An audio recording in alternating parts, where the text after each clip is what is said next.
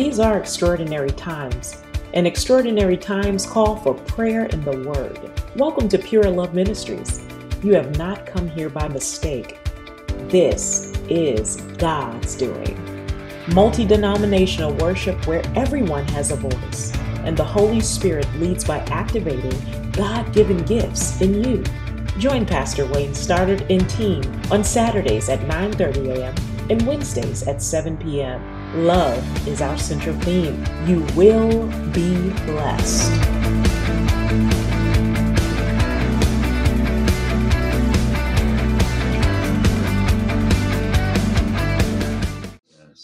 So my goal today, my approach today, even as I wanted it to come across, as I'm trying to reintroduce Yeshua, but more importantly, I want to charge you to say, follow Christ, follow Yeshua, follow Jesus, open the Word of God, read the Word, look at his lifestyle. So, okay, he did this. Why did he do it? Why am I not doing it? You know, and that's the approach I think we should take. So as I said, I wanted to be interactive today. So I'm going to throw out some questions. We're going to muse and go through the Word. And I'm going to welcome you to respond accordingly. I thank you, Pastor Wayne, for praying. I come in agreement with that prayer. I come in agreement with that covering. And I pray that flesh will be slain and that the Spirit of God will be glorified. I pray that every heart will be touched. I pray that there will be a watering take place. I pray that increase will take place. I pray that every spirit of disobedience will be removed. I pray that hearts will be softened in the mighty name of Yeshua. I come against even now the spirit of rebellion. I come against the spirit of religion, disobedience. I bind fear right now in the mighty name of Yeshua. Fear that is preventing you into walk into that purpose and plan. I realize that fear is such an enemy. Many times the things that we are supposed to do to fulfill the calling of God, it's fear. And fear works in opposition to faith. You understand? The Word of God. So without faith, it is impossible to please him, because he that cometh to God must believe that he is and that he's a rewarder of them that diligently seek him. But you know what? The devil is a liar, because he wants you to believe that if I step out on faith, if I fast, if I pray, if I diligently seek him, I will not be rewarded. Because God, how many of you know that God operates in his perfect timing and his perfect will? And we know the story even right now. Before I get into the Word, the Holy Spirit is bringing me there, and I love it. The story of Exodus, and we keep coming back to it, where the children of Israel, they saw Moses going up onto the mountain, and because Moses didn't return in the timing that they think he should have returned, they started rebelling and going back to their old ways and their old disobedience. And many of you as people of God, because God hasn't responded to you in the time that you want him to respond to, you decide that, listen, I'm going to try and help God. We know the story of Abraham with Hagar and Sarah, how because the chosen child didn't come forth when Sarah thought that he should have come forth, she decided to help God. And we don't want to fall into the trap of helping God. We want God to do things according to his timing. We want to be synchronized and syncopated to the timing and will of God. Because if you step out of the timing and will of God, it's a whole mess. And many of us, we have stepped out of the timing and will of God and been there. And because of that, yes, God said he's going to restore the years the locusts and the cankerworm have stolen. But I have to go through that process. I had to be like restart, because there are consequences to your action. There are consequences to sin. And yes, God has you on that path of righteousness, but it's taking time. You're supposed to go on part A and you end up on part B. Oh God, the Word of God is so true, people. The children of Israel is a perfect example of disobedience. The children of Israel is a perfect example of people operating in fear rather than faith. Because of their fear, because of their lack of faith, they spent 40 years through the wilderness, something that should have happened earlier. So fear is your enemy, people of God. Fear is the enemy, and God wants you to move in faith. Listen for the Word of God. Listen for his timing. Look at the signs he's showing you. He revealed it to you in dreams many times. He revealed it to you through pastors and preachers and the Word of God. And stop operating in faith, stop operating in fear, my apologies, and choose to operate in faith. Amen. Glory to God. I think the Spirit of God wanted someone to hear that. And I pray that you will take heed. Now back to the Word of God, right? As I said, my goal here, my mission here is to reintroduce you to Yeshua. reintroduce you to Jesus Christ, as you may call him, and to encourage you and implore you to follow him. Don't follow man. Don't follow just pastor and evangelist. What they say. You get into the word Christ. Of God for yourself and follow Christ. Follow Christ, yes. Everything is gonna pass, as the saying say, and it's only what is done for Christ will last. Stop looking at man. Stop watching the political system, the economic system. Yes, we need to be aware, because we don't want to be one with our head in our clothes. Yeah. But the word of God, the teaching of God, the Holy Spirit should be your ultimate guide. Yes. The news should not be your ultimate guide. Sorcery should not be your ultimate guide. Prophet should not be your ultimate guide. Teachers should not be your ultimate guide. Your ultimate guide should be the word of God. Yes. The word of God, even through God himself. So listen, I honor my word above my name. And if he's going to say that to you, he means that it's important for you to follow his word. Amen? Amen. So I come now and I ask you the same question. First question I ask you to follow Christ. I'm going to set up a template. And one of the templates I know we're familiar with, everybody's supposed to have some social media, right? How many of you have a social media account of some sort and basically follow people on that account? Go ahead, post it in the chat. How many of you have some social media account? It may be LinkedIn if you want to keep it professional. And you know, back then they had High Five, you have the Snapchat, you have the TikTok, you have the Facebook. Everybody have a social media account. You have the Instagram. So we all can relate. We are all on the same page. I'm speaking everyone's language. Perfect. Now, how many of you had to do a request to follow someone? Either it's a friend request or it's a page that you wanted to be a part of. You had to submit a request, right? Yes. Anybody have ever had to do that? I know that with the kids them on Facebook, if I'm following the school, the high school, I would have to make a request. They don't just automatically let me in. And they normally give you questions. They normally ask you, does your child actually go to this school? What's the teacher's name? Because they want to make sure that, listen, you're not coming there to troll them. You're affiliated with it, right, Pastor? Yes, yes. Even Pastor has a couple pages. And after a while, we have to start approving people, because people come on your page and they do all kind of things. They're all kind of craziness being posted. Half naked pictures. They'll be basically spamming you on your social media. And you want to make sure that your page maintains the integrity, so you have to approve it. And sometimes they have to approve you. I know Minister Candy, she has a health and wellness page. And based on the objective of that page, she asks health questions. What is your health goal? You know, what do you hope to achieve of being a part of this page? Everyone can relate. Most people can relate. I see the hands up, and Minister Candy said, even on Zoom, you have to protect it. You still have to protect, So now you have that idea. So the people that you follow and the people that follow you, you basically get to know them a little bit, you know? I follow comedians, you may follow some people, actresses, some people follow singers. You kind of keep up to breast on what their life is about, right? And likewise, if you're choosing someone who to follow you, you basically, they get an insight into your life. So it goes both ways. It may be a surface and a fake thing, so to speak, because people only put out sometime on social media things that they want people to what see. They want people to see. I know personally, I'm not afraid to say I don't post pictures on Facebook normally, because I don't think I take good pictures. So when you see I put a picture out, you must say, okay, it doesn't look too bad. It got my good side. So people put out there. You don't have a bad side. So people tend to put out there what they want people to see, right? Now imagine that Yeshua in this modern days, you know, and don't get me into the doctrine, the theology, and the timing. We know that he had to come at the time and everything, but just imagine with me that Yeshua walked the earth at this time. Probably he would not have had a social media page, you know, but people would create these unofficial pages as they do for people. For celebrities, And for celebrities. And the paparazzis will go up there and they put all the pictures and, you know, they make it seem as if that's the person. But that's why people nowadays, celebrities, they have to put the official page of so-and-so, the official page of Denver Stoddart. Because when you become a celebrity, people create these fake pages of you and these knockoff pages. Now imagine that Yeshua walked the earth, and just say that he had a social media account. Maybe that someone created for him or anything. Maybe he had a PR person. Who knows? I'm not going to go there. What is it about him And I would like your comments. What is it about him that would want you to follow him? You want to give me, whether you want to give me the whole scriptural basis, oh, he died for my sins, whether you want to get all spiritual about it, but what is it about Yeshua? If he created a social media page right now in this time, what is it about him that will make you want to follow him? And I would love to see your comments coming across. What would make you want to friend Yeshua on social media?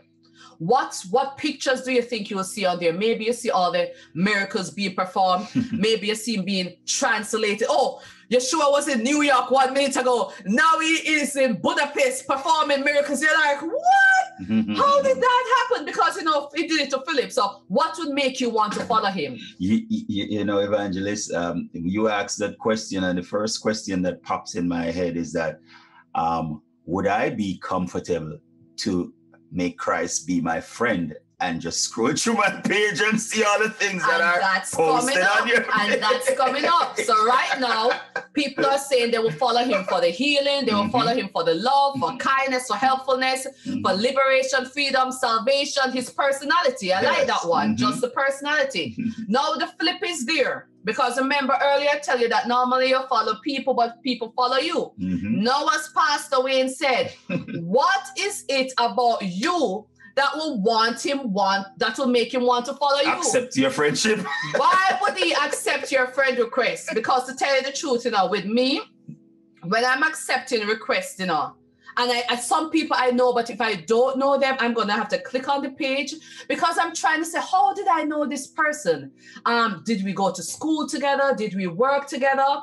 And then sometimes I see some weird pictures where, oh, this is lover boy, there's no shirt. I'm like, you have a different intention, like decline. So when he flips to your page now, what will make him want to follow you? Is he immediately going to say, oh, that's my child over there. Oh, I know her. Let me just accept. Oh, yeah, she's one of mine. Oh, no, this is one of the scribes and the Pharisees. I don't have time for them. What is it, do you think? That self-examination, if you want to put out a request, what will make Yeshua want to accept your friend request or choose to follow you? Somebody said, right, Michael said, maybe just grace. You understand? Somebody put, I'm going to make Jesus laugh all day. And that's just the somebody says nothing because of who he is. I hear somebody says to inherit the promise. And it's a word for us to consider. You understand? What will make him want to follow us? And now I'm going to go to a first scripture. Matthew chapter 8.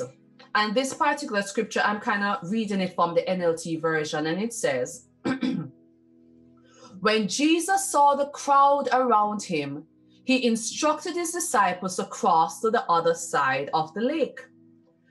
Then one of the leaders, one of the teachers of religious law said to him, "Teacher, I will follow you wherever you go." But Jesus replied, "Listen, foxes have dens to live in, birds have nests, but the Son of Man has no place to lay his head." Another of his disciples said, "Lord, first let me return home and bury my father." But Jesus told him, "Follow me now. Let the spiritually dead bury their own dead." The point I want to make from this is that we all fall into it. You know, we see people from a distance. Even sometimes a celebrity, so to speak, that we follow, we have a surface imagery of them. You know, it looks good on the outside when we see people and we see their lifestyle. To follow Yeshua, it may have looked good on the outside to say, yes, we're seeing the miracles. The glamour and the glitter. The glamour and the glitter. We're seeing the healing. Oh, this is the Son of God. I want to be associated. I want to say, Yeshua, the Son of God is on my friend list. I was rolling. If I can just get a picture, a selfie with him and say, oh, this is me and Yeshua, you know, oh, the healer. Oh, yes. You know what? I want to be translated with him. I want to travel the world with him. I want to be on his fan page. I'm the #1 fan. So it looks good on the outside. And we see the miracles and we want to be associated with someone famous. But when it comes to do the work and to pay the price of commitment, many people shy away. Because they just saw Yeshua working miracles and they said to him, listen, basically what Yeshua was saying in that Matthew 8 script, he said, listen, I don't have a house, you know, I don't live anywhere. Can you commit to not living here and being a nomad and wandering? He said, listen, I have no ties to family right now because I'm doing the will of God. You want to go bury parents? Can you just walk away? No, I said, listen, sorry, mom, dad, brother, you bury them. I have to go and fulfill the call of God. Because many times I think that's how we come into this whole Christianity religion. When we come into this relationship, we see it for the glamour and the glitter, and sometimes we make it look all good. So, oh, Christianity is a whole bed of roses. Yes, I'm saved, I'm delivered, I'm walking. See, and the word of God says we should walk in it, yes, but it's not all that bed of roses. Yes. And sometimes I'm reminded of a marriage relationship. You know, we want to say yes. When I said, oh yes, I want to get married, the Prince Charming is gonna come, he's gonna sweep me off my feet. Yes, you know, like the fairy tales. Oh yes, you did. And we are gonna live happily ever after. But we didn't know that there's a commitment and a responsibility, and that marriage is work and family is work. We just see it on the outside, on the surface, to say, oh, I'm getting a companion, I'm getting a man, all that. But we don't want to do that. We don't want to think about the hard work in it. Yes. Now, the next scripture that I was looking at is Matthew chapter 4. And we see in Matthew chapter 4 the flip of it. Because Yeshua is just telling these little leaders and disciples that, listen, it's hard work, you know. You're careful what you're committing to, you understand? But now in Matthew chapter 4, if you look at verse 18, he's basically handpicking people. Of course, in this, and the backdrop to this verse is that he basically met some of them already. Now he's making the call official. Yes. So Matthew chapter 4, and from verse 18, it says, one day, as Yeshua, as I call him, Jesus, walking along the shore of the Sea of Galilee, he saw two brothers, Simon, also called Peter, and Andrew, throwing a net into the water, for they fish for a living. Jesus called out to them, come follow me, and I will show you how to fish for people. Yes. And they left their nest at once and followed him. A little farther up the shore, he saw two other brothers, James and John, sitting in a boat with their father Zebedee, repairing the nets, and he called to them, come too. They immediately followed him, leaving the boat and their father behind. Now I'm going to look at it and wonder, okay, what was it about What's so them special about these boys? that let him choose them? You know, the other people are throwing themselves at his feet and saying, I will follow you, Jesus. They ain't got no house. These people God handpicked. He just walked and said, come follow me. Wow. It's a whole different sermon. Why when they stop in the middle of the job, in the middle of the work, drop the nets and follow, you know. But what was it about them, do you think, that made him choose them? Matthew 16 verse 24 says, then said Jesus unto his disciples, if a man will come after me, and this scripture applies to us, if we are going to follow him, let him deny himself, take up his cross and follow me. Hallelujah. For whosoever will save his life shall lose it, and whosoever will lose his life for my sake shall find it. That scripture, people of God, is basically talking about self-denial. Yes. Because the cross symbolizes the death that he was going to. It symbolizes a death to self. Yes. Now, when I see that he called these apostles and these disciples and they just drop everything and come to him, I ask myself the question, could it be that Yeshua discerned self-denial in his disciples? Wow. Could it be that already he could see that, listen, these men are willing to leave everything to follow me? Yeah. Is it that he saw that they were going to be committed? You know, Pastor Wayne sing a song, committed. Committed to the path. Committed to the path. Submissive to the task. Is it that he discerned that was in them? Wow. Could he discern that in us right now? Wow. And therefore he will say, okay, let me accept this friend request. Oh, yes, let me accept it from this one. Hallelujah.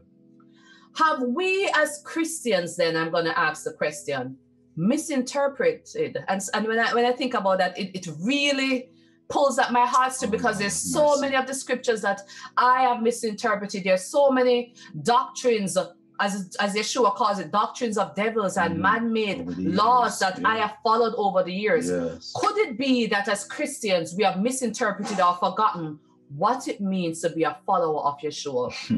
Taking a picture.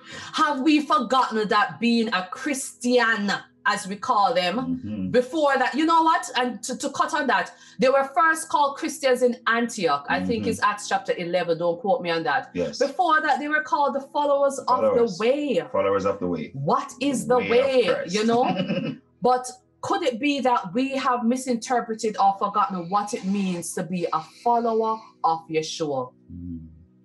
So as I come now, and that's just my introduction, so the sermon is just going to be a minute because the introduction have it all. Let me charge you right now in this next moment. Let's get reacquainted with our Lord and Savior. Let's reintroduce ourselves to Yeshua. Let's reintroduce ourselves to the being that we strive to follow. And I can't go through this without taking the opportunity to big up my Lord, my Savior, because when I think about him, his shed blood, when I think about his word and his promises, I have to take the opportunity as an evangelist as well to say, listen, let me pause and tell you, who is it? First of all, who is Yeshua? If I wanted to find out about somebody in these days, you know, when I'm hiring people on my job, the first place I go on LinkedIn, I go on Facebook. Sometimes you don't even call into the offices for a background checking out. Because the Facebook that they put out there, the LinkedIn, but especially their social media page is very telling about who you're going to hire. So that's why I always say to young people, careful what you put out there because employers are looking there. But if I wanted to get a proper background of who someone is, I will look to see if they have an autobiography out there. Did they write anything about themselves? Did they tell their life story? If I'm trying to get something about an official person that I'm going to admire, is there a biography out there?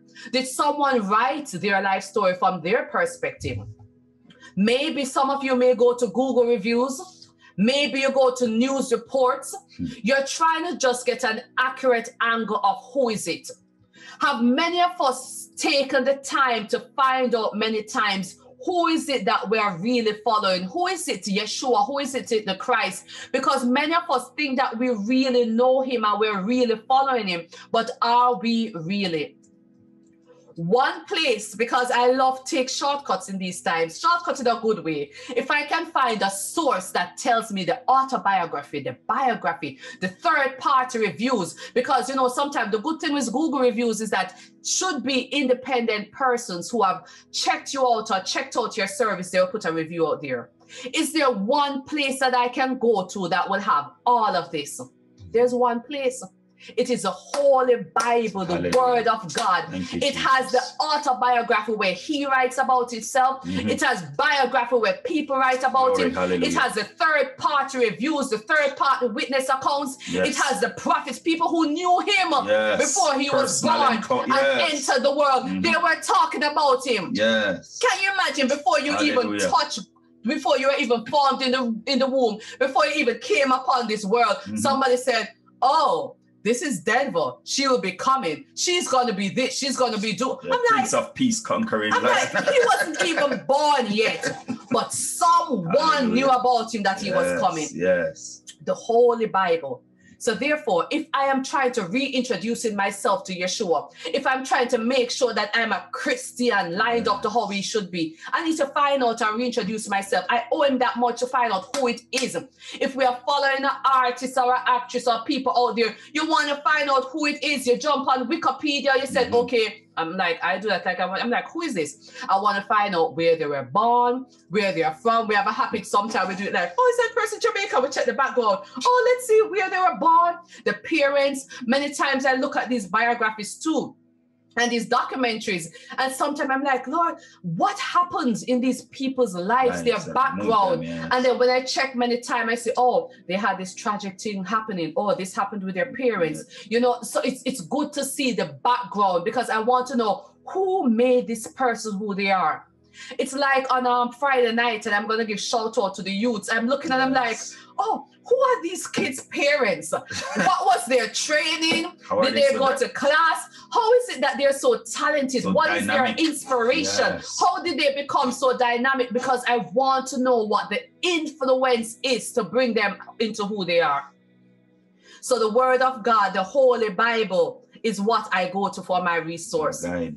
So as I go through the Bible, and indeed there's so many scriptures about Yeshua, my Lord and Savior, but there's some that was helpful that told me who he said he was, who people said he is, and they're just third-party inspections, you know. So we therefore, in the mouth of 2 and 3 witnesses, the word of God says, let everything be established. If you're in the court of law, one person can't just put you to one eyewitness account where it won't work. And the laws in the Bible spoke about it. It says that 2 or 3 person has to give that eyewitness account that somebody did something. First of all, I like this one. Who is my Lord and Savior? John 1:1 says, in the beginning was the Word, and the Word was with God, and the Word is God. So first of all, even if you drop off of this Zoom or you drop off of this Facebook chat, I want to make it sure to you that Yeshua, Jesus Christ, is the Son of God, and he is God. Hallelujah. And that he that worship him must worship him in spirit and in truth. Glory. Because one day he's going to come back for this world. And if you do not have his mark, if you have not accepted him, if you have not confessed him, you'll be going to a devil's hell. So even if you go from now, you can say that you have that gospel message of who he is. John 14:6. And I'll be doing different versions from this for emphasis. John 14:6 says, Jesus said to him, this is Jesus giving his autobiography. He's telling you who he is. He says, I am the way and the truth and the life. No one comes to the Father except through me. Let me let that soak in a minute. He went on in John 10:10. John wrote and said, he said that I and the Father are one. John 8:58, Jesus said to him, truly, truly, I say to you, before Abraham was, I am.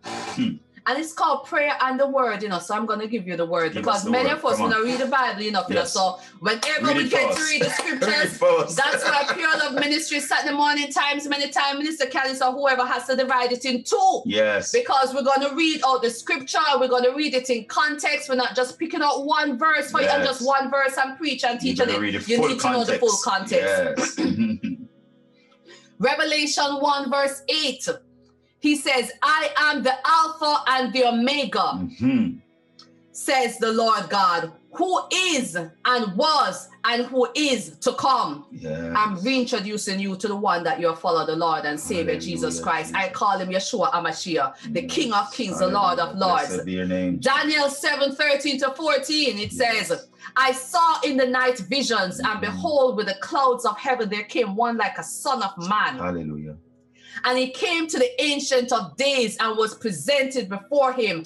And to him was given dominion and glory and kingdom, that all peoples, nations, and languages should serve him. His dominion is an everlasting dominion which shall not pass away, and his kingdom one that shall not be destroyed. Hallelujah. He's the one that I follow and worship. 1 Timothy 2:5.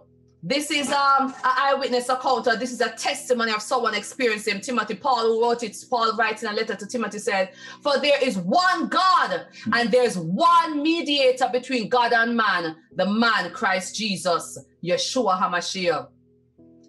Matthew 16:13-17. Now when Jesus came into the district of Caesarea Philippi, he asked his disciples, who do people say that the Son of Man is? And they said, some say John the Baptist, others say Elijah, others say Jeremiah or one of the prophets. He said to them, but who do you say that I am? Simon Peter replied, you are the Christ, the Son of the living God. And Jesus answered him, blessed are you, Simon Bar-Jonah, for flesh and blood has not revealed this to you, but my Father who is in heaven. I have a few more because I want you to make sure you know who you're following, who you're making the friend request to. Colossians 2:9, for in him the whole fullness of the deity dwells bodily. Hebrews 2:9, but we see him who for a little while was made lower than the angels, namely Jesus, crowned with glory and honor because of the suffering of death, so that by the grace of God he might taste death for everyone. I'm following somebody who is willing to die for me, who has already died for me. I'm not following any fake actress, no paparazzi, no musician who don't even have a clue who I am, who they're making their money and making money off me. Listen to me. I am following somebody who laid down his life for me and who's going to come back one day for me. Mm-hmm. Many times, of course, sometimes you sit down and you watch something, but sometimes I have to look at Pastor Wayne and say, Pastor Wayne, you know what? Let me go work on the business. These people already made their millions and their dollars and made their money. I here sitting down watching you continue to make your money off of me. Let me go and focus on my business and I make some money and then have some people doing that for me. Yeah. So I am watching and I'm following somebody. I'm in the word with somebody that I know I am going to get a benefit and it's not just a one-way street. Hebrews 2 verse 9, who am I following? Who am I worshiping? Who I want to see me and said, yes, I want you to be my friend. Hebrews 2 verse 9 says, but we see him for a little while, was made lower than the angels. Yes. Okay, I said that already, but let's do it again. Namely Jesus, crowned with glory and honor because of the suffering of death, so that by the grace of Christ he might taste death for everyone. Not just for me, for everyone. Yes. John 1:1-3 again says, in the beginning was the Word, and the Word was God, and the Word is God. He was in the beginning with God. Let me tell you something. He was, listen, I boast that I know Yeshua. You know you're doing the selfies. Yes. But bigger than Yeshua, we know the concept of the Trinity. Is God himself the creator? Yes. Can you imagine I'm rolling with somebody who knows, who was there from the beginning of creation of time? Hallelujah, hallelujah. It says all things were made through him, and without him was nothing made that was made. Yes. I'm reintroducing you. If you are unsaved, if you are a backslider, I'm telling you to come and follow this man that I'm following, because I'm telling you who he is. If you follow him, you cannot lose.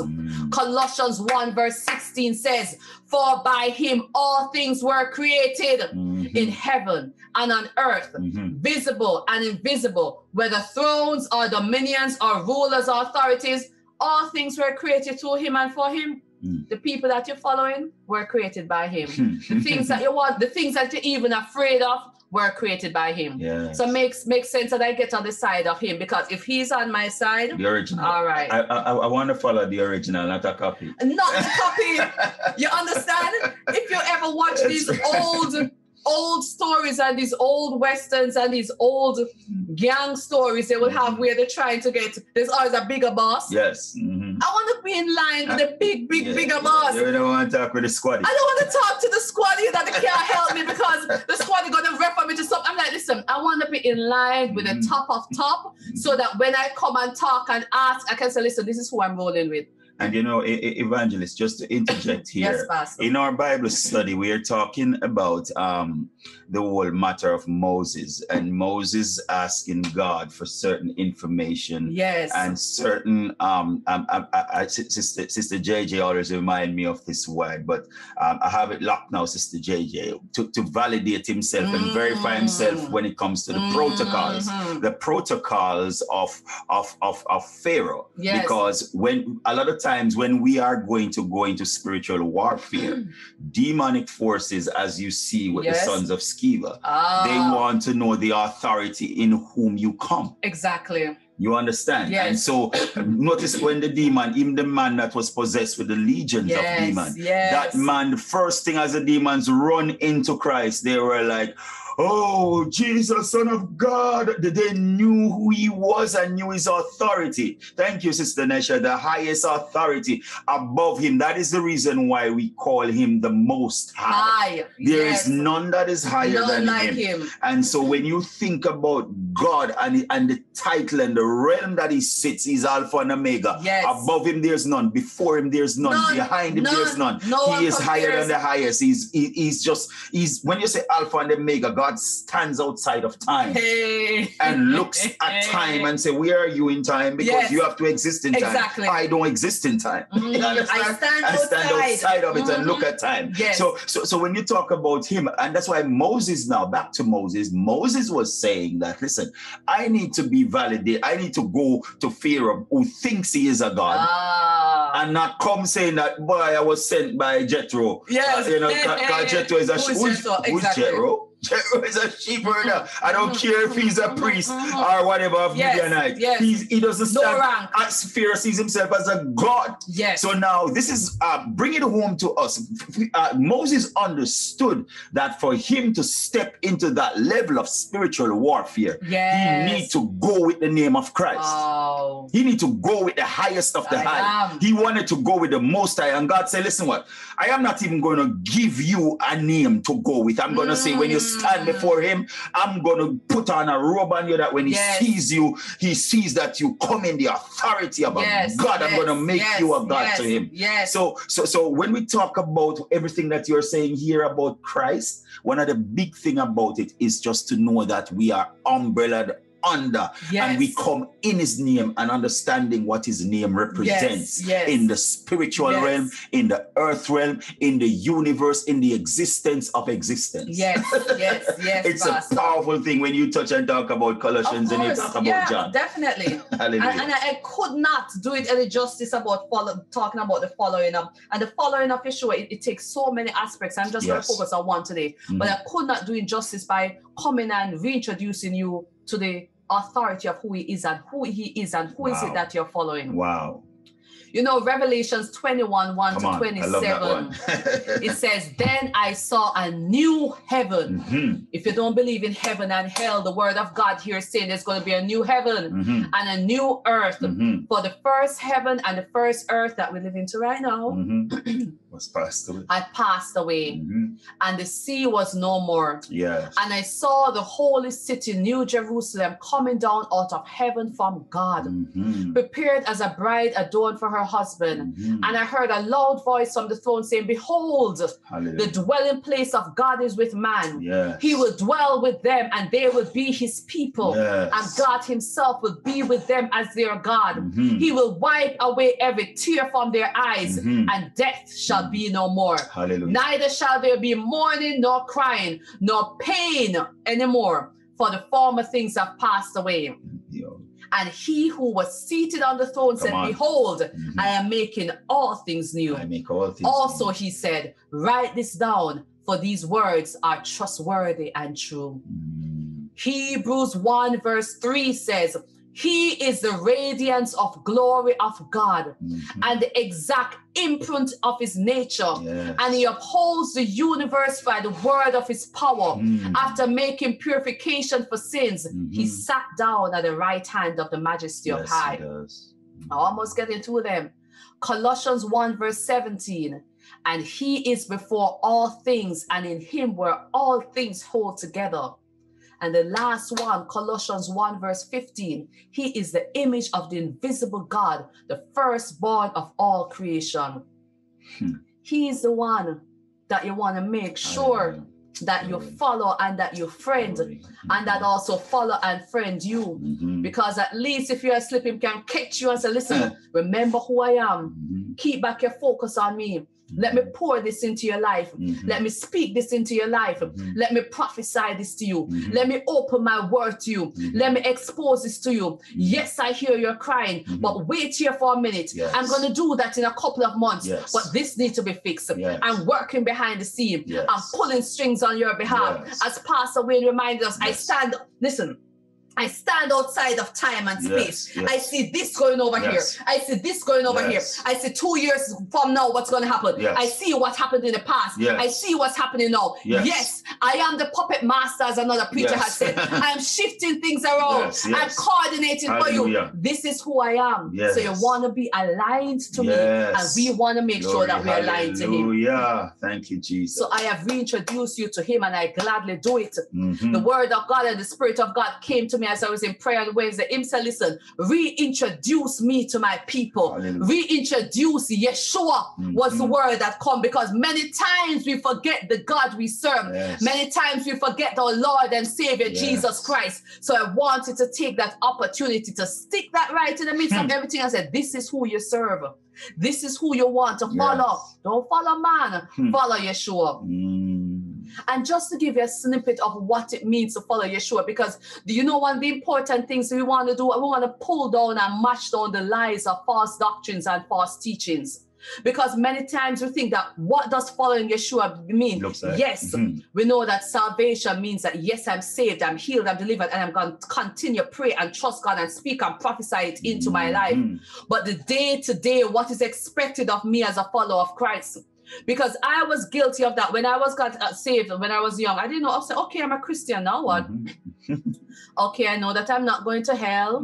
But what else? I didn't know that I'm supposed to do. I'm just going through the motions. But what is it now that I'm supposed to do? Now that we are saved, what? Now that I'm saved, now that I know this Lord and Savior, now what? Now that you have been reintroduced and you have made yourself reacquainted with the Savior, you may discover that, listen, you know what? I thought I knew him when I was a child, when I got saved years ago. Many of you think that you were walking with him for years now. As I said, as a child, I thought that I was really a Christian in the sense of the earth, but many times we are not. If we know what it truly means to be a Christian, I think we all have to go in repentance. I have to repent because many times what we are doing right now, I'm really not sure many times what we are doing, but in the true sense of what it meant to be a Christian and why the apostles were called Christians back then, we have fallen short. You may have been saved for a number of years. You may have walked the walk, taught the talk. You may have done the faith without works and the works without faith. But there's actually a mark that shows that if you're truly a follower of Yeshua, and people are going to say, oh, times have changed. You know, that doesn't apply anymore. Get with the program. We're staying current and modern. Some of us, you know, we, as I said, for a while, we have been following, and I know people who follow cooking shows. I know people follow cooking shows, not that they want to know how to cook, they just love food. They just watch it. They're just watching it and want to see the food. They don't really want to go in the kitchen and do it. Some of people follow housing shows. They don't follow a house. They don't plan to follow a house, but they just like the idea. We never build or construct. They just never build or construct. We just want to watch. But there's a different thing when we follow him. And I want to ask the question now. Would we be accused like Peter? You know, when Peter was accused after Yeshua Christ was arrested, and I said, I know you. You was with Yeshua. You always post things on Facebook by Jesus Christ, but Yeshua, I know that you're a Christian. You have been with him. You were with Christ. You always are going to these conferences. You always encourage people and counsel people on social media, tell them that, listen, Christ is the way. You were with him. Would you be accused like Peter that you had been with Yeshua? And I'm not going to touch the denying part that he did, but could you be one that was identified because of your actions? Because of your actions with Yeshua. How do people now make this identification? How did they make that identification with Peter that he was with Yeshua? It may have been the custom. Normally, he probably dressed like him. They said that some of them said your speech betrays you. We know that right now we can't really dress, not even Israel dressed like how they did back then. Some of them, you know, we have the Orthodox one. We can't even necessarily examine ourselves in the area of dress. Of course, there's a modesty that is required. As a follower of Yeshua, you won't be expect that you will be dressed in a way that allows temptation to follow people. We can't even say that the language that we can be judged by our language and speech. Many of us do not speak Hebrew or Greek or Aramaic or Latin, if you want to go that far. So we can't even necessarily examine ourselves on that area. But one of the areas that we can examine ourselves to see if we're a true follower of Yeshua is by our mannerisms and our actions. If people are in a gang or in a crew, you know, even a dance troupe, they all dress the same. They'll have the same moves. They'll sometimes carry the same weapon, a bike again. They even ride in the same bikes. You tend to start looking or displaying some of these slangs. I remember Sister Grace, I think it's maybe on the last week's youth program, they're saying that, listen, when you hang around with your friends, you start talking with them, talking like them. You're picking up some of the pick up some of the same mannerisms, whether or not you didn't want to. After a while, you're like, oh, you know, yeah, we all say this. You all pick up the same mannerisms. Do we have the same mannerisms as Yeshua? And I don't mean like saying ye, thou, and all that old English, but is our speech similar? Is our speech the speech of faith? would we be caught off guard of saying that, yes, I know that is a follower of Yeshua? One of the other ways that we can examine this is to look at the things that the disciple did. One of the things that I do when I study the word, as I said, I'm trying to be a follower of Yeshua. I look and I say, I am a follower of Yeshua. I have to know who Yeshua is. Mm-hmm. And I've reintroduced you to him so you know who the man is. Yes. What were his mannerisms? The best place that I can go to if I said I want to be a follower, I want to be a disciple, I want to do what in Antioch Paul was doing, that they look at him and say, oh, they were first called Christians in Antioch. Yes. What was he doing that was like what Yeshua is doing? Am I doing it? It's a simple cause and effect. It's a simple analysis. If I want to be like someone, I have to look what it takes to be like that person and see if it matches up, right? Yes. Do you agree that makes sense, right? Makes sense, yes. So we go to the disciples, we go to the early church. What is the things that they were doing?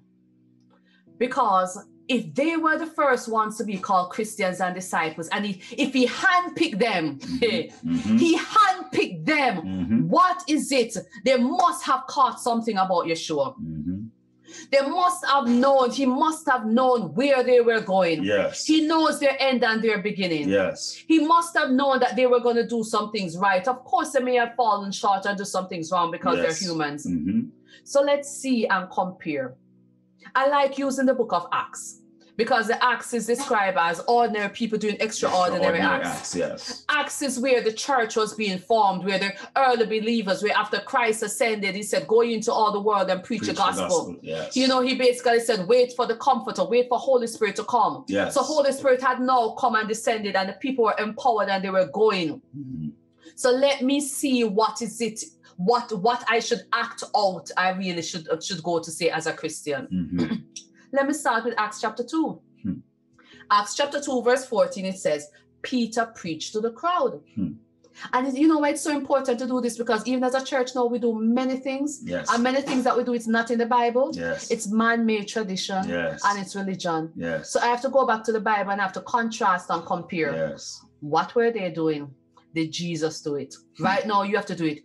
What am I saying? Did Jesus say it? What am I doing? Did Jesus do it? We are not called to follow a denomination or anything. As I keep saying, we are called Christians, Christians, Yeshuans, as I want to say, mean that we are followers of him. You're right, Evangelist. And may I interject there? Just because you're making some very potent and very powerful points. And sometimes I really want to underscore some things.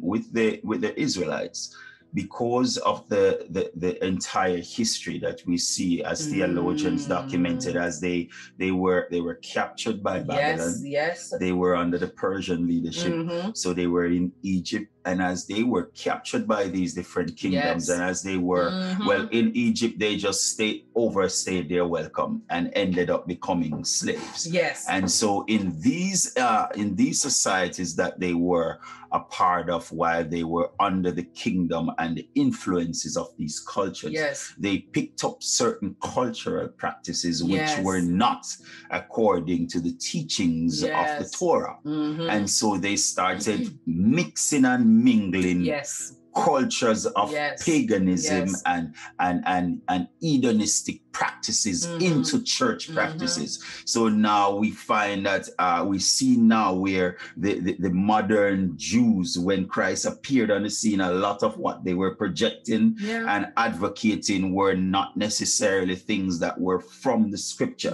but they were from social practices that they have gathered from the different society that they come from. And I like what we say, and Sister Nesha is saying it there, and Sister Grace is endorsing that it is the same kind of infiltration and kind of mind bending. There's a spirit that operates, and we are going to teach about spiritual warfare. So if you continue with us in the Bible study, even with Moses, and so we can throw in some of those. There's a spirit that exists today that is called a mind bending spirit. What it does is that it infiltrates your perspective, even when you have the truth.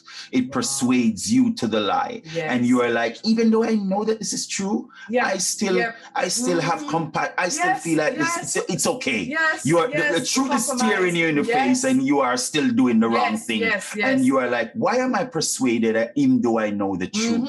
It's mind-bending spirit. It's things that people use. They are so, the Bible call them seducers. Be careful of the seducers in the last days who will speak so swaying words that they will persuade even the very elect if you allow yourself to be persuaded. So I just wanted to underscore that with you making that very strong point, that it is something that we really need to focus on, just to make sure that we really get that into our spirit. And Go even ahead. As you said that, I'm reminded of what Yeshua said, be careful of the leaven of the Pharisees, that leaven's a whole lump. And I'm just a member of a period. That's one of the things that we try to do, is try to keep the feast, because the feast of the Bible, they symbolize something. Yes, it and does. There's a period that's called the Feast of Unleavened Bread. Unleavened bread. And that's a period where you remove from your home everything that have leaven. And it allows you to reflect on just removing the sin and the things in your life that are causing you to compromise. And we'll be sharing more about that as we go on in the next couple of weeks, because we have opened it up. We have shared the schedule of the feast and said, listen, if you choose to follow it, it's not mandatory, but it has so many benefits because it brings you back to a point and a place of reflection. Yes. I see Sister Brianna's hand up. Sister Brianna, you may go ahead with your point. My point was just gonna say, I really like the analogy that you did with the whole social media and following people and things like that, and how we're meant to be Christians, because a lot of the times the same people that we follow on our actual social media, we start being like, I mean, I guess you use their name and put EN at the end of it, and you start adapting to that person, and you start acting like them, dressing like them, whatever they spit out of their mouth, you eat up like it's the best food that you've ever had. And it's I guess it's kind of a dangerous thing. I guess it's interesting that they call it being a follower of that person, because it's almost like kind of idolatry in a way when you get to that point where you're like following. Like, I know there's like, you can like certain things and stuff like that and have fun with it, but like there's certain like degrees that you can go to where it's like you start basically building your entire life around this thing. And I just thought it was very interesting that that's what you chose to put it as. And yes, we can use that as like an analogy for like the positive side of like following Christ and stuff like that. But there's also the other side of it of like, when you start acting like changing who you are to be like these other things and these other people, images, person or not, that's idolatry, because you're changing yourself to be like this person. The only person we're supposed to change to be like is like God, is like Christ. Otherwise, be you, do you, right? So that's what I'm saying. That is so powerful. You really started a little fire there, Sister Brianna, because when you talk about last week when we were doing Genesis, I don't know if you remember when we said that God created in Genesis, when we started Genesis last week in prayer and the word. And I pulled from Genesis 1, and I think it is verse 27 and 28, when he says that God created male, sex is male and female in his image and likeness. And then we use the term image Christ forth into the earth. It is so important because what they're doing is projecting an image on you. This is so, it's so deep what you just said, Sister Brianna, that it is such a spiritual insight. And I wish that that's something that you're going to have to reshare with our young people, because we have got to be careful of what image we take on. We are created. Notice when Christ, and I just want to make this one point and hand over back to you, Evangelist. When Christ was asked, should we pay taxes? There's a very important nugget that was hidden in what Christ said. Christ said something, and he said to the people that, listen, whose face is on this coin? And when the people looked at the coin, they said, Caesar. And he says, well, give to Caesar that which is Caesar's, and to God's what is God. Okay, now everybody get the point of give to Caesar what is Caesar, because he was answering the question of taxation. But Christ started opening another thing there and says, give to God what is God. What is God's? In the beginning, we were created in the image. In other words, Pharaoh's image is on his coin. So that's Pharaoh's thing. You were created in the image and likeness of God. So you are in the image of God. So give unto God yourself. Yes. Because you are God's image. Yes. You are supposed to image God out to the world. And so when we are giving anything, don't worry about the money so much. Worry about the vessel. Worry about the image that God has put you in, which is himself. And that's what you're supposed to image forth. So when the world look at you, they're supposed to see God. Yes. I say that to say that the following of what you just broke down, Sister Brianna, in terms of talking about and what you just spoke, Evangelist, is so potent. I don't want people to miss this. I want to really underscore it. Who are you following? Who are you imaging? Who are you shaping yourself after when God says, I have made you of the highest image that can ever be. Some people are changing their hair color to look like whomever they are fans of and whomever they are following. God is saying, I have created you in my image. So you should be imaging me forth. And so follow me. Yes. Powerful teaching, Evangelist. Keep going. I remember when I was younger, in high school, when it was all Tony Braxton thing, and everybody had the Tony Braxton haircut and everything and all that. Yes. Because it's all about wanting to be accepted. In an image, yes. You know, because we believe that if we have that image and representation, will be accepted. And I remembered of the story of Nebuchadnezzar who built that idol. Yes. And he said that, listen, when you hear the music played, you should bow down and worship the image of Nebuchadnezzar. Yes. And we know the story of Shadrach, Meshach, and Abednego who decided, listen, they're not going to bow. And it will come to the point, and that's where I'm going to go with this direction. There's come to the point where you may stand alone as a Christian. You may stand alone in your school, in your home, with your family, with your friends, where you're going to say, listen, I'm not going to bow to that image. Not going to bow to this image. It may be, and the powerful thing about what they said, you know what? We know our God is able to deliver us. But even if we choose not to deliver us, not bow to your image. Will not bow. We know our God is able to heal us, and we believe that he's going to heal us. But if he chooses not to at this time, we will not bow. We know that he's able to deliver us, to strengthen us, to provide us. But if we choose to, then we will not bow. And we have to be a church that is going to be the church out of the church. Because you know what? God has a remnant, just as in the days of the prophet Elijah, when Elijah was complaining, God, all the prophets have gone, have been killed. And said, listen, I have reserved for me a remnant. And God is looking for a remnant out of the church, one that's going to set apart. And yes, people are going to say, oh, you're old school. You're just unconventional. You can't relate. You're not getting with the times on the program. But you are the one that's going to have to stand to the end to stand up for righteousness. Yes. And even as I'm going on with this message, it's directing you to make a point, and it's bringing you to a place where you're going to have to make a choice. You're going to have to make a choice where you're going to have to be bold. And if you want to be truly as a Christian of the Bible, the way that they were. People going to call me old school, but I will choose to obey God rather than man. Yes. I choose to do what the word of God say, because if I know if I follow the word of God, I am on the safe side than people who are telling me right now say it no longer applies to now. And in Acts chapter 2, verse 14, we see, as I said, where Peter preached to the crowd. Jesus preached to the crowd. You understand? That's an example of what a disciple following do. Christ. He's following Christ. Yes. Christ preached. Therefore, he preached. Therefore, we should preach. Yes. And the preaching that you do, it may not be in the forum right now. It can be in your household, to your children, everyone that you come in contact with. And you know what? Everything the elements for evil God made for good. Even social media right now. Every post that you make about Christ, you are sharing Christ. You are preaching Christ. Acts chapter 3, Peter heals a crippled beggar. Jesus healed. Therefore, we are expected to be healed. We are expected to pray for people and lay hands on people and believe God that they are healing people, because he did it. Healing in this case too, it applies to deliverance. It applies to laying on of hands. Everything that the disciples did and Yeshua did, we should also do it, because the word of God says it. Again, in Acts 3, I see where Peter preaches in the temple.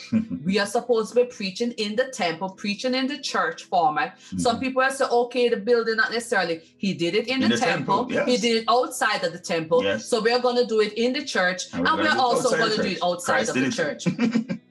Acts chapter 4-5, we saw where Peter and John were confronted by rulers and met opposition. Yes. Yeshua was confronted by rulers, and these are religious rulers, and these are city rulers. Yes. They were confronted by rulers, meaning that they weren't preaching what was popular. Yes. Therefore, we are not going to preach what is popular, and we are going to be confronted by religious rulers. Yes. You're going to be confronted by governments, because Yeshua was. Yes. In Acts chapter 6-7, Stephen was arrested and killed for his faith. We don't want to hear that one. We don't want to hear the one about persecution. The time is coming, though. The time is coming, says the Bible. Yeshua was arrested and killed for his faith. And the cycle tends to continue throughout the book of Acts. Preaching, healing, teaching, opposition, confrontation, imprisonment. Yes. Then it continues. Yes. Preaching, healing, teaching, opposition or confrontation, imprisonment or persecuted for their faith. We may not all face the same repercussions of being a follower, but we are not excluded. And the time will come when the church at large, which speaks the truth of the word of God, will be persecuted. Yes. That's what it means to be a follower. So we need to check if we really are followers. But I dare say that we do not face the things that Yeshua and the early church did because we have not been preaching the gospel. We have not been preaching the kingdom of God and the truth of God's word. We have been afraid to call what is wrong, wrong, and speak about what is right, right. Because we have gotten to the point where we want to be politically correct. Correct, yes. And Pastor, I'm going to touch it. Touch it. It is the word of the gospel which brought the opposition and offense to political and religious systems. Yes. The truth that the Messiah, Yeshua HaMashiach, has come to redeem the world, and that we are all lost and perishing without his saving grace. However, the church, or the so-called church, has chosen to be politically correct. And have abandoned the teaching of the word of God so as not to offend. It's because we care for our lives and are comfortable, the comfortness of our lives, more than the soul of others. We have chosen not to take up our cross, which means to deny self and deny flesh. Come on. And follow me. Yes. And Yeshua said, if you cannot take up your cross and deny yourself and follow him, you're not worthy of him. You're not. So if you're thinking more about how you're going to look for your co-workers, about your job, about your friends on social media, how the government, they're going to take this, or I can't speak against the sexualities, or I can't speak about marriage is a man and woman. If you are more care about that over the word of God, Yeshua said you are not worthy. You're not worthy. Taking up your cross means dying to self and flesh and the desires of the world. I dare to say that we are not true Christians. We are not true followers of Yeshua according to the word. And we must all therefore repent of our idolatrous ways, as we have made ourselves and sacrificed the word for our own self-pleasures. Wow. In closing, because we like to drive the cars and we like to put on the clothes and we want to live in the house. We want to get the grants and the benefits of the government. I want to do that.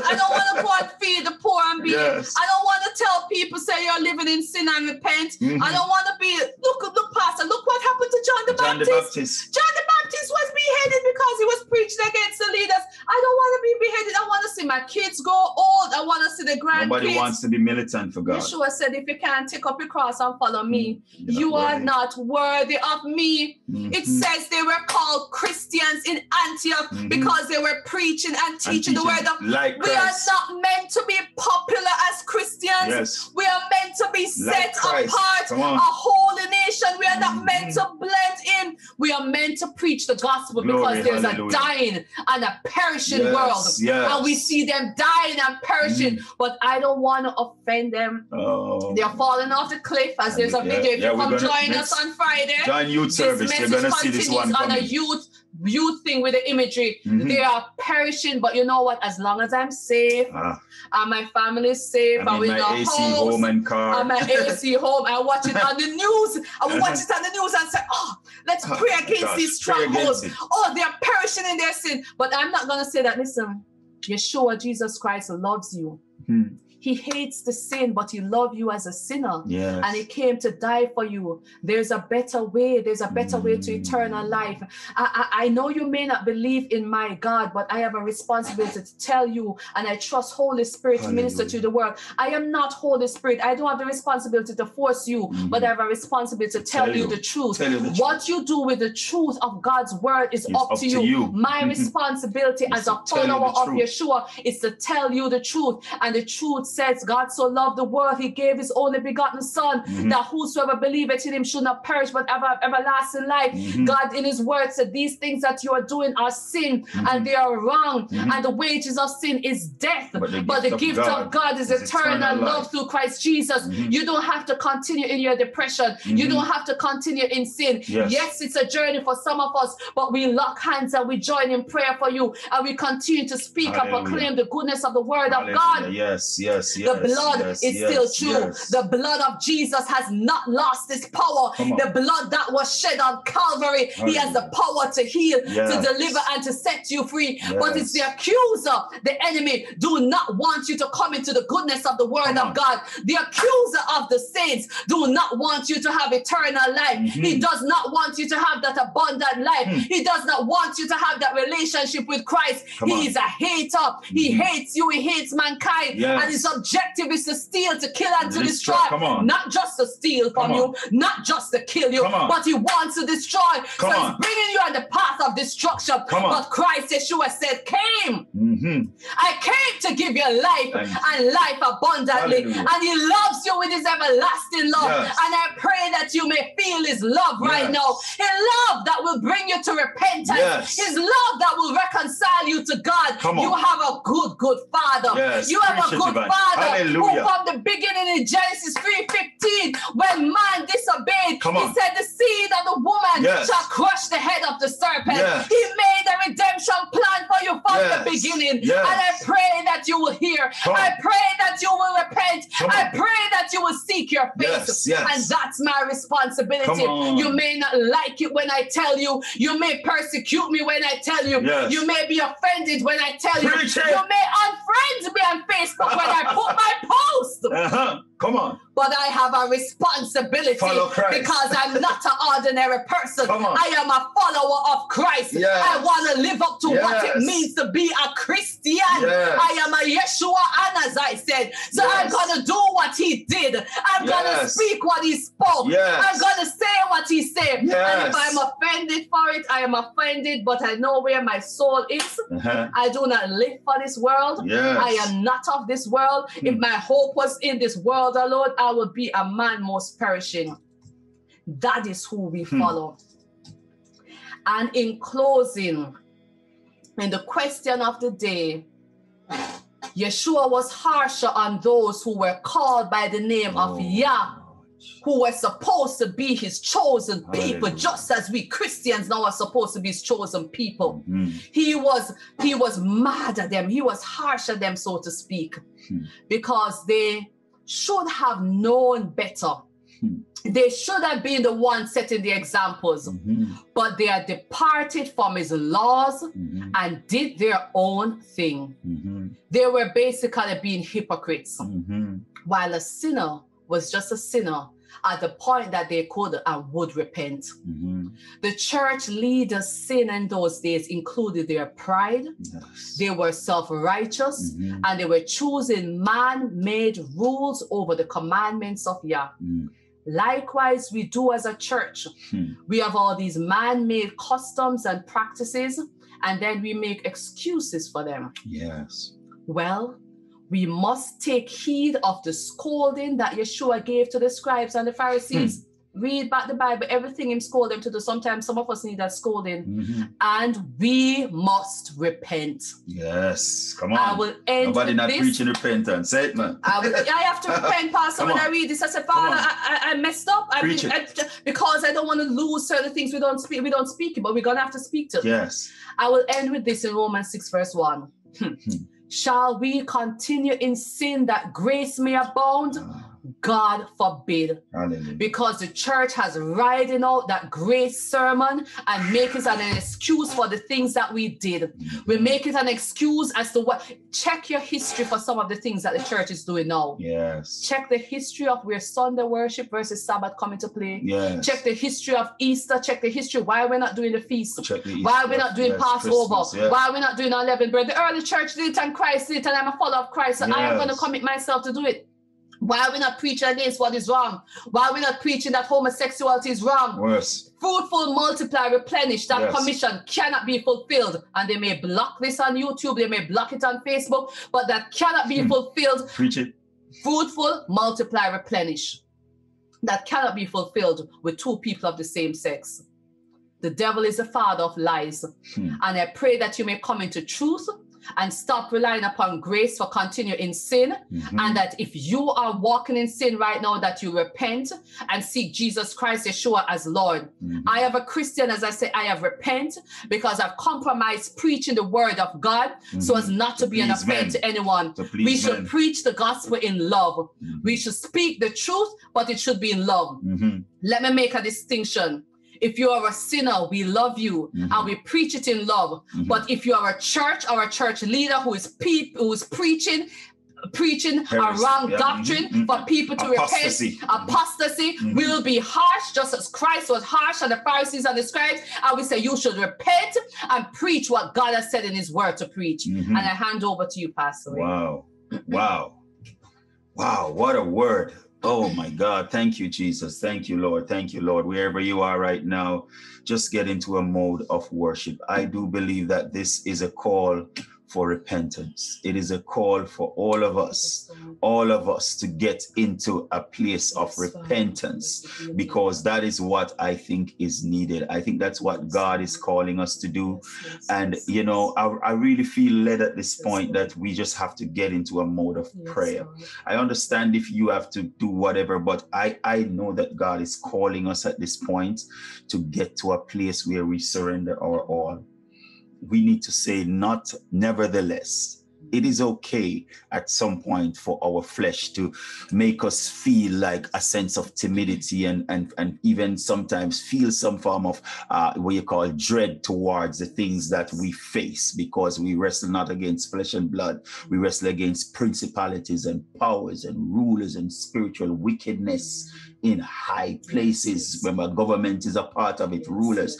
And so a lot of these things that are done right now is to move, it's the Antichrist spirit to move us away from the teachings and the way of Christ. The evangelist has spoken today and call us back to repentance. Let us follow Christ, follow Christ. I am going in my sackcloth and ashes. I advise you, wherever you are, if you're within earshot of my voice, make an altar and go before God and let us pray. I'm going to just play a verse of this song as we want to come into surrender. We want to come into surrender as we say, Lord, we surrender all to you today. And we just get ourselves into that moment of prayer. We just want to pray and see God's face. All to Jesus I surrender, all to him I freely give. I will ever love and trust him in his presence daily live. I surrender all. I surrender all.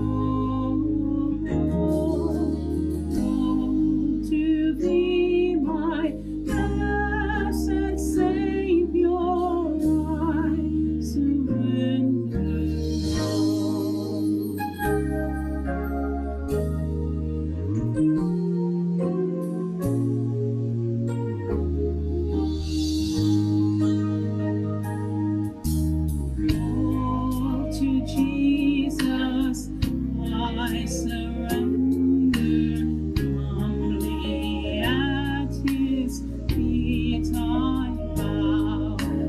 Worldly pleasure, all forsaken. Take me, Jesus, take me now. I surrender all. I surrender all. All to thee, my blessed Savior, I surrender all. Hallelujah, hallelujah, hallelujah. If you're out there within earshot of our voice today, God is calling for us to get into repentance. Just recite this prayer with us today. If you're a backslider, the Holy Spirit is the one that brings the conviction. It says that there are two things. It's our conscience and the word that brings us to a place of repentance, that brings us to a place of conviction. And the word has gone forth. I'm sure the Spirit of God is speaking. There are things in our life that we have compromised on. And that is the thing with the anointing of the office of the evangelist. It is a speaking that pricks the very core of our heart to repentance. And I do believe that the Spirit of God, which has anointed the office of the evangelist, has spoken and has called us all to say, let us come and kneel before God and repent and speak that from this day onward, we are going to fix our eyes on Yeshua. We are going to fix our eyes on Yahweh. Whatever it is that he has commanded us to do, that is what we will do. Whatever he has commanded us to speak, that is what we will speak. And this day forward, not my will, but yours be done. Pray this prayer with me. Father, in the name of Yeshua, I come before you. We have sinned. Lord God, we have fallen short of your glory. Forgive us of our sins. Cleanse us from all unrighteousness. Receive us into your divine plan of blessing. And Lord God, we purpose in our heart this day that we are going to walk according to your word. You and you alone will be our God, Yahweh. You and you alone will be our guide. You and you alone will be the truth that we hold on to. Let God be true and every man a liar. Forgive us, cleanse us, wash us, and now purify our hearts that we might be worthy to praise you, as you did for the prophet Elijah, the prophet Isaiah. Take the coal from the fire, and Lord God, place it on our unholy parts. Touch our lips, touch our mind, touch our ears. Let us not have itching ears. Touch our eyes, that we may look only to the things that are eternal and take our eyes off the things that are temporal, which is what the enemy wants us to do. God, we commit our ways unto you now, and we say, forgive us and receive us unto yourself. In the name of Yeshua HaMashiach, we pray. Everybody say amen. Amen. What a wonderful blessing. Thank you so much, Evangelist, for bringing that word today. My heart is watered. My soul is blessed. I am encouraged. I pray that you were encouraged, and I pray that you may go ahead and share this message out. It may not be popular, but it is necessary. Some things are painful to receive, but they are truth that we need. And we bless God this day for you allowing God to use you in such a powerful way to bring his word. May the saving grace of our Lord and Savior Jesus Christ, the Holy Spirit, the comfort and our rest, remain and abide with us all until we fellowship again. In the name of Yeshua we pray. Amen. Amen. Have a wonderful day, guys. Shalom. Shabbat shalom, and enjoy the rest of your day's rest as you continue to meditate on him. God bless you. God be praised. God bless you. Hallelujah.